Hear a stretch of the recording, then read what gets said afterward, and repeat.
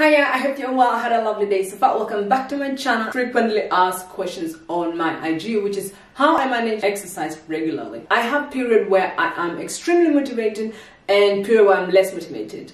For me to ensure that even in a period where I'm not feeling it, I'm still exercising consistently, I've implemented a system that helps me to fall back on them, and I can then push myself also on days where I'm like, I don't feel it. But with that, keep in mind, I personally enjoy to exercise. I use exercising to escape responsibility. Do you all have those things that we enjoy to do? So for instance, for another person will be just watching Netflix, which is nothing wrong. I do watch Netflix too, and I do that in the gym.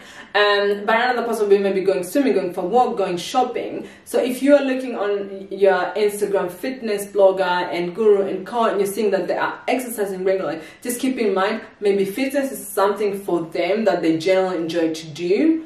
Like for you, it would be, for instance, Netflix or shopping. It's like, you don't need much motivation to shop, isn't it? Or if you have the money.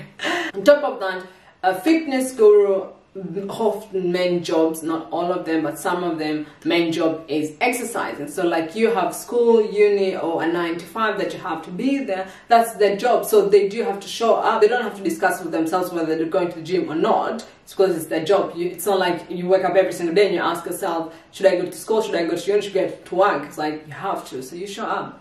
Just keep those two things in mind when you're comparing to someone who exercises regularly, has a certain physique or a certain lifestyle. However, that should be an excuse. There is ways and tricks and strategy where you could try within your capability to achieve the same level of consistency like someone whose job is exercising or looking a certain way.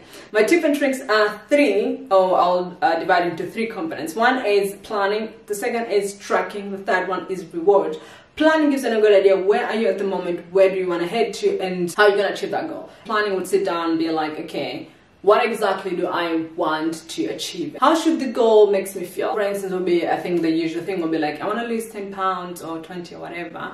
But how should that goal look like in a week's time? 1 kilogram a week? Should it be 2 or should it be 3? And how realistic is that? Within your current lifestyle, what needs to be adjusted for you to be able to achieve that goal? Planning gives a good understanding of where you are, where you're heading, and how realistic it is. Your lifestyle changes. I started exercising 2016-17, so within the different phases in my lifestyle changes drastically. As a student, I had ridiculous amount of time to exercise. Currently, I can't afford it due to the lifestyle I have at the moment. But however, I can implement a system into my daily routine to ensure that all the obstacles I have are eliminated, or at least I'm aware of them, and I can work towards them or against them to ensure that I am working and planning to achieve. So anyway, the first part is planning, understanding where you are, where you're trying to go, and how realistic it is, and what do you need to adapt in your lifestyle to be able to achieve it. Realistic also means regularly checking in with the plan you made and adjusting if you need to. With that, it gives you an understanding of the current state, which is like the new state then,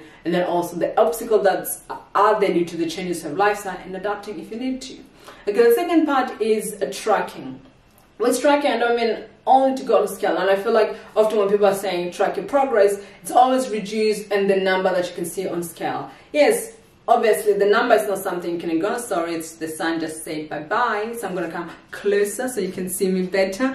Anyway, so the goal is not always attached to a number, and also at the beginning this might be easier to notice and to track progress, but later due to the diminishing return, it might be harder. So having implemented from the beginning various way of tracking your progress, it's a good idea. So for instance, how do you feel overall? What's your mood? What's maybe taking a picture? So find for yourself a way to track progress that is healthy and also good. Anyway, so that's the part of tracking. And the last part is reward, which is my favorite part. Exercising can be exhausting. My personal rewards always involves activewear. I love new, fresh, good-looking activewear. So it's something that has launched that I like, it's pricey. I'll be like, okay, you know what, instead of me just getting it because I have the money, I would attach an outfit to maybe like the next month I want to exercise weekly 5 times. But also with that, I'm quite realistic and tracking regularly and going back and reviewing the plan I made